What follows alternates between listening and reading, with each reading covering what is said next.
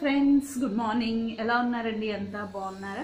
నేనైతే చాలా బాగున్నాను. సో ఈ కరోనా సీజన్లో ఎక్కువ బయట తిరగండి friends. Take care of your self.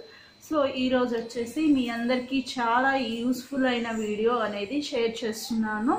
So మనలో చాలామంది ఈ సమస్యతో బాధపడుతూ ఉంటారు. సో నేను కూడా ఈ ప్రాబ్లంతో చాలా బాధపడ్డాను, చాలా ఇబ్బందులు కూడా ఫీల్ అయ్యాను. సో నాకు చాలా అంటే చాలా ఇబ్బంది పెట్టిన సమస్య. సో దానివల్ల నేను ఎటకేలకు ఒక సొల్యూషన్ అనేది వెతుక్కోగలిగాను. సో ఇట్లా నాలాగా బాధపడుతున్న వాళ్ళ గురించి నేను ఈ వీడియో అప్లోడ్ చేయాలి అని చెప్పేసి అనుకుంటున్నాను. So let's get started. చాలామంది ఈ డాండ్రఫ్ కానీ హెయిర్ ప్రాబ్లమ్స్తో కానీ చాలామంది బాధపడుతూనే ఉంటారు. నాకు తెలిసి 90% ఆఫ్ ద పీపుల్ ఈ సమస్యతో బాధపడుతూ ఉండుంటారు. ఎందుకంటే ఇది ఒక మేజర్ ప్రాబ్లమ్. కాస్మెటిక్గా కానివ్వండి, హెల్త్ ఇష్యూ కానివ్వండి, ఏదన్నా కానివ్వండి, చాలామంది బాధపడుతూ ఉంటారు. అయితే ఈ సమస్యకి పరిష్కారం అనేది నేను అంటే ఆల్రెడీ ఇది నేచర్లో ఉన్నదే, కాకపోతే మనం నెగ్లెక్ట్ చేస్తున్నాం అన్నమాట. సో మనకి నేచర్లో ఉన్న దాంతోనే మనం ఎలా సొల్యూషన్ వెతుక్కోవచ్చు అన్నది ఈరోజు నేను మీకు చెప్తాను. డాండ్రఫ్ కానివ్వండి, దురద కానివ్వండి, హెయిర్ లాస్ కానివ్వండి, ఇట్లాంటివి మన డే టు డే లైఫ్లో చాలా మేజర్ ప్రాబ్లమ్స్ లాగా మనం అబ్జర్వ్ చేస్తున్నాం కదా. సో ఈ ప్రాబ్లమ్స్ అన్నిటికీ సొల్యూషన్ ఏంటంటే అలోవెరా అండి. అవును, మీరు వింటున్నది నిజమే, అలోవెరా. సో ఈ అలోవెరా అనేది ఒక సక్యులెంట్ ప్లాంట్ అన్నమాట. సో ఎక్కువ వాటర్ లేని ఏరియాస్లో కూడా పెరుగుతుంది, మనందరికీ తెలిసిన విషయమే. పెంచుకోవడం కూడా అంత కష్టమైన విషయం అయితే కాదు, చాలా ఈజీ. పెంచుకునేది కూడా చాలా ఈజీ అన్నమాట. సో ఈ అలోవెరా అనేది నేను యూజ్ చేశాక నేను ఫస్ట్ బాధపడిన సమస్య ఏంటి అంటే బాగా ఎక్కువ ఇచ్చింగ్ వచ్చేది, నాకు ఎక్కువ హెయిర్ ఫాల్ ఉండేదన్నమాట. ఇప్పుడు మీరు చూస్తున్నారు కదా, ఈ హెయిర్ కంటే నాకు చిన్నప్పుడు నుంచి ఉన్న హెయిర్ 4 times ఉండేదండి. సో అంత ఒత్తుగా ఉండేదన్నమాట. మా అమ్మ అయితే ఒక రోజు జడలు వేసేటప్పుడు అది అలింగ్ కావట్లేదు అని చెప్పేసి కొట్టేది కూడా. అవి నాకు బాగా గుర్తున్నాయి. సో అట్లా అన్నమాట, అంత హెయిర్ ఉండేది. సో నా తర్వాత నేను ప్రొఫెషనల్ స్టడీస్కి వెళ్ళటం కానీ, హాస్టల్స్కి వెళ్ళాక షాంపూస్ కానీ ఇట్లాంటివి యూజ్ చేసినప్పుడు నేను చాలా హెయిర్ అనేది లాస్ అయ్యాను. సో ఇప్పుడు మీరు చూస్తున్న నా హెయిర్ అనేది ఓన్లీ 1/4 అన్నమాట. నాకు అంతకుముందు ఉన్న హెయిర్లో ఓన్లీ 1/4. సో నాకు చాలా బాధ అనిపించింది. సో ఇంత హెయిర్ లాస్ అయిపోతుంది, ఇంకా సన్నగా అయిపోయింది నా జడ అనేది. సన్నగా అయిపోయి ఇట్లా రౌండ్లో తిరగడం స్టార్ట్ అయిందనమాట. సో అంటే మనం జడ వేసుకుంటే అది అట్లా స్ట్రైట్గా ఉండకుండా ఇట్లా వెనక్కి ఇట్లా తిరుగుతూ ఉండేది, అంటే అంత పేలగా అయిపోయింది అనమాట. సో ఒకనొక సిచ్యువేషన్లో నాకే బాధేసింది. అందరూ అంటున్నా కానీ నేను అంత పట్టించుకునేదాన్ని కాదు. నీ జడ చాలా తగ్గిపోయింది అని చెప్పేసి అంటున్నా కానీ అంత పట్టించుకునేదాన్ని కాదు. కానీ ఒకసారి నేనే అబ్జర్వ్ చేశాను, జస్ట్ ఇట్లా ముందుకు వేసుకున్నప్పుడు అబ్జర్వ్ చేశాను అనమాట. ఇట్లా టర్న్ అవుతుంది జడ అనేది. అప్పుడు బాధేసింది అనమాట. సో ఎంత హెయిర్ ఉండేది, ఇంకా దీనికి ఏదో ఒకటి చేయాలి అని చెప్పేసి అట్లా సొల్యూషన్స్ వెతుక్కుంటూ ఉన్నప్పుడు నేను జనరల్గా సరే హెయిర్కి ఏదో ఒకటి అప్లై చేద్దాము, సో దాని నరిష్మెంట్ కోసం అని చెప్పేసి ఫస్ట్ నేను సర్చ్ చేసినప్పుడు నాకు అలోవెరా గురించి తెలిసిందనమాట. సో ఈ అలోవెరాలో అనేది చాలా మంచి ప్రాపర్టీస్ ఉన్నాయండి, దేంట్లో ఉండని అన్ని properties. So anti fungal properties కానివ్వండి, anti bacterial, anti viral properties, ఇంకా ఇట్లాంటివి చాలా ఉన్నాయన్నమాట. దాని యొక్క యూజెస్ కౌంట్లెస్ అని చెప్పాలి. సో ఇంకా నేను వై నాట్ అలోవెరా ఎందుకు ట్రై చేయకూడదు అని చెప్పేసి నేను ట్రై చేశాను. అండ్ నేను ట్రై చేశాకే మీకు ఇప్పుడు ఇది నేను షేర్ చేస్తున్నాను అనమాట. ఆల్మోస్ట్ నేను ఇప్పుడు దగ్గర 3 months నుంచి ఇది యూజ్ చేస్తున్నాను. సో 3 months నుంచి యూజ్ చేస్తుంటే మెయిన్ నేను బాగా సఫర్ అయిన ప్రాబ్లం ఏంటంటే హెయిర్ లాస్ ఒకటి, ఇంకోటి ఇచ్చింగ్ అండి. స్కాల్ప్ అంతా బాగా అసలు ఎంత ఇచ్చింగ్ ఉంటుందంటే దురద. సో నేను అట్లా దురద వచ్చినప్పుడు మనం జనరల్గా ఏం చేస్తాము, ఇట్లా గీక్కుంటాం కదా, గీక్కున్నప్పుడు ఏమవుతుంది, ఇంకా అక్కడ పుళ్ళు పడిపోయాయి అన్నమాట. సో అంత సివియర్గా ఉండింది నాకు ప్రాబ్లం.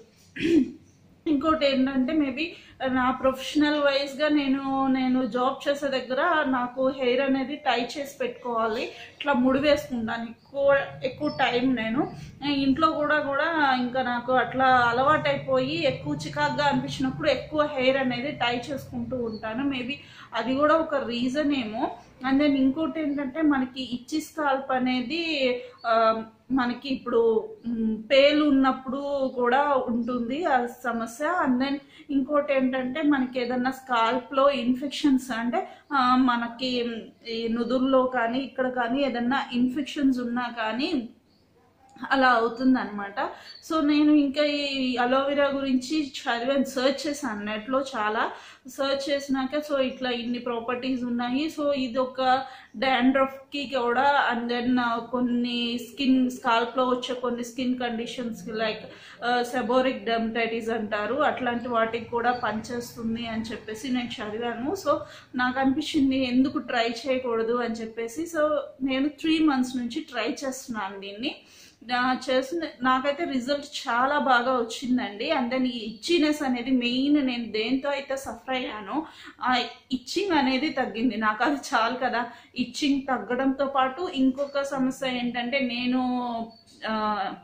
బాధపడ్డది డాండ్రఫ్ తగ్గిపోయింది. అండ్ దెన్ ఇంకోటి ఏంటంటే హెయిర్ ఫాల్ కూడా గ్రాడ్యువల్గా తగ్గిపోయిందండి. హెయిర్ ఫాల్ తగ్గిపోయింది. ఇప్పుడు కొంచెం ఉన్న దానికంటే కూడా కొత్త హెయిర్ రావడం స్టార్ట్ అయింది అనమాట.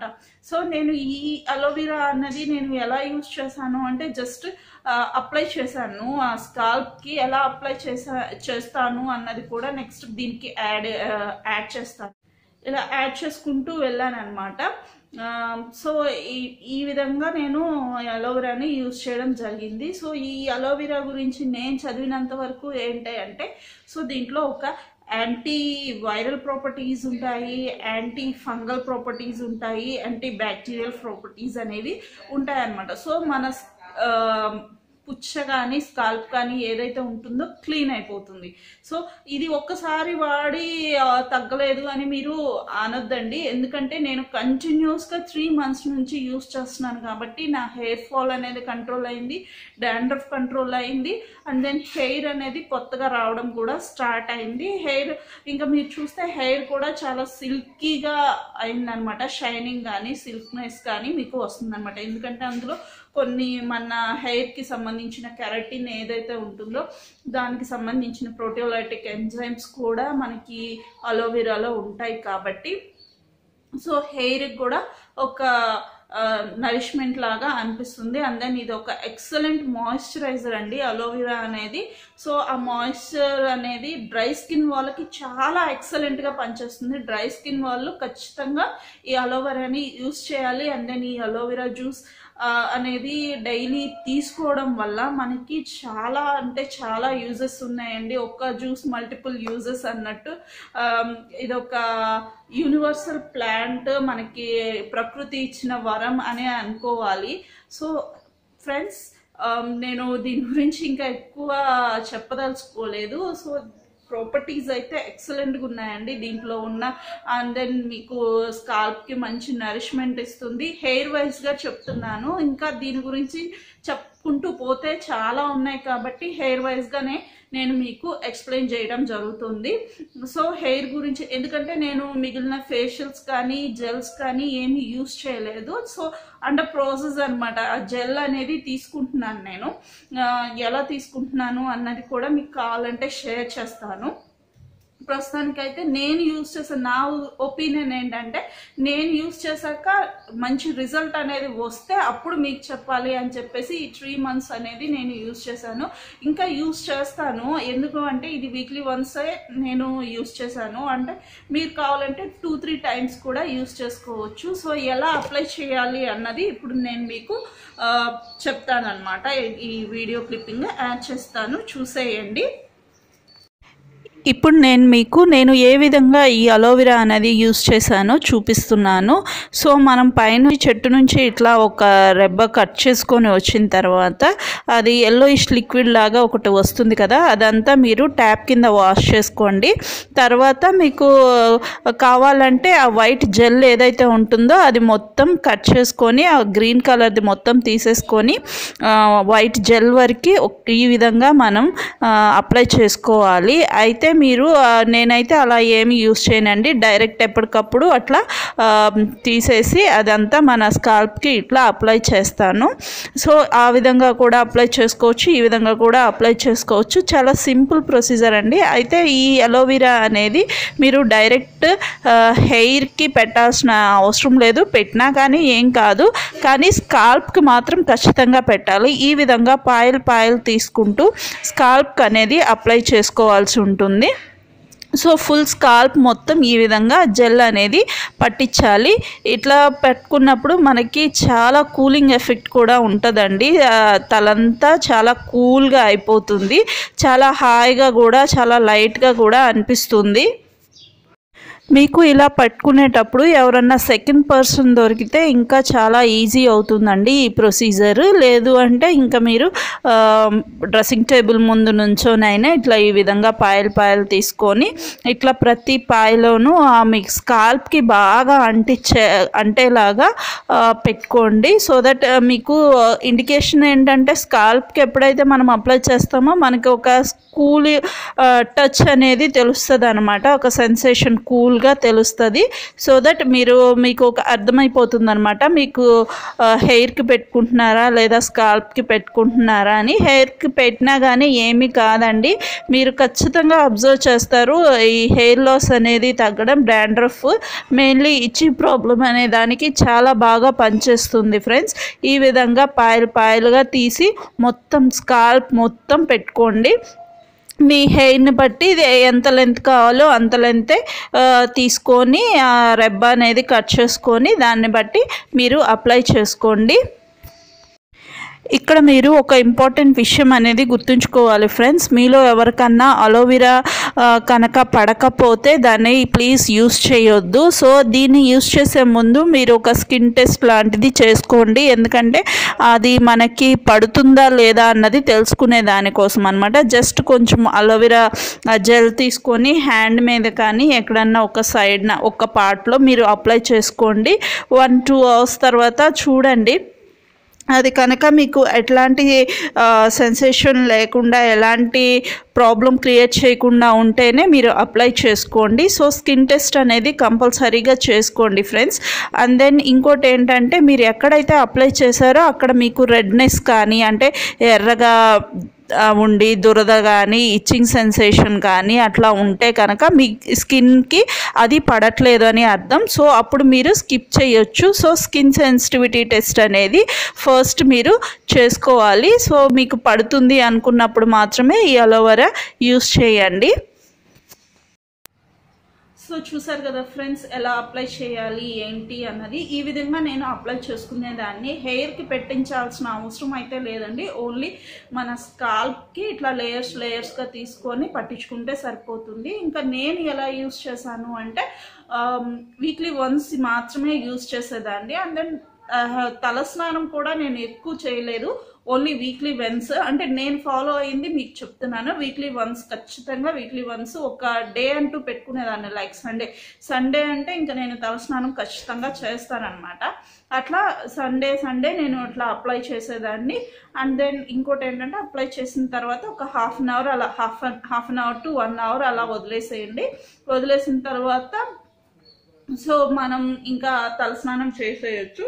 తలస్నానం చేసేటప్పుడు ఏంటంటే షాంపూ సెలెక్షన్ అనేది ఎలా చేసుకునేదాన్ని అంటే కుంకుడుకాయలో నాకు అసలు ఇంకా కుంకుడుకాయలు యూస్ చేసుకోవచ్చు, అవైలబిలిటీలో ఉన్న వాళ్ళు యూస్ చేయండి. ఇంకా నాకైతే అంత అవైలబిలిటీ లేదు కాబట్టి నేను ఏం చేసేదాన్ని అంటే మనకి ఈ కుంకుడుకాయలు కానీ, శీకాకాయ కానీ, ఇంకా హైబిస్కస్, ఆమ్లా ఇట్లా కాంబినేషన్ ఉన్న షాంపూస్ సెలెక్ట్ చేసుకునేదాన్ని అనమాట. సో దట్ కొంతవరకు మనకి న్యాచురల్టీ అనేది దొరుకుతుంది కదా అన్నట్టు అట్లాంటి షాంపూస్ యూస్ చేసేదాన్ని. అండ్ దెన్ ఆయిల్ వచ్చేసి ఆయిల్ కూడా నేను అలోవెరాది కాదండి, ఆమ్లా ఉండేవి చూస్ చేసుకునేదాన్ని. సో దట్ హెయిర్ గ్రోత్ బాగుంటుంది కదా అన్నట్లు. అండ్ దెన్ హెయిర్ ఆయిల్ వచ్చేసి వీక్లీ ట్వైస్ అప్లై చేసేదాన్ని. వీక్ వచ్చేసి ట్వైస్ హెయిర్ ఆయిల్ అప్లై చేసేదాన్ని. అండ్ దెన్ బాగా ఎక్కువ పెట్టేదాన్ని, అది కూడా పెట్టేసి అండ్ దెన్ హెయిర్ అయితే ఇట్లా లూజ్గా అయితే వదిలేయలేదండి. హెయిర్ మాత్రం డైలీ టై చేసేదాన్ని. టై చేసి కింద వైపున మడిచి పెడతారు కదా, అలా పెట్టేదాన్ని అనమాట. అండ్ దెన్ సో దట్ కింద కూడా కొంచెం పెరుగుతుంది అట్లా పెడితే పెరుగుతుంది అని అంటారు కదా మన పెద్దవాళ్ళు. సో అట్లా టై చేసి పెట్టేవాళ్ళం అనమాట. సో ఎక్కడ ఎక్స్పోజర్ అనేది లేదు హెయిర్కి. అండ్ దెన్ ఇవండి నేను ఫాలో అయినవి. సో ఇన్ని యూజెస్ ఉన్న అలోవెరా మీరు కూడా ట్రై చేయండి ఫ్రెండ్స్, పక్కాగా రిజల్ట్ అనేది ఉంటుంది. మెయిన్లీ డాండ్రఫ్ సమస్య కానీ, ఇచ్చింగ్ కానీ, హెయిర్ ఫాల్ కానీ ఖచ్చితంగా కంట్రోల్ అవుతుంది. ఎందుకంటే నేను యూజ్ చేశాను, రిజల్ట్స్ అనేది వచ్చాయి కాబట్టి మీకు చెప్తున్నాను. సో ఇదండి ఈరోజు వీడియో. ఈ వీడియో కనుక మీకు నచ్చినట్లయితే లైక్ చేయండి, షేర్ చేయండి, సబ్స్క్రైబ్ చేసుకోవడం మర్చిపోద్దు ఫ్రెండ్స్. Thank you.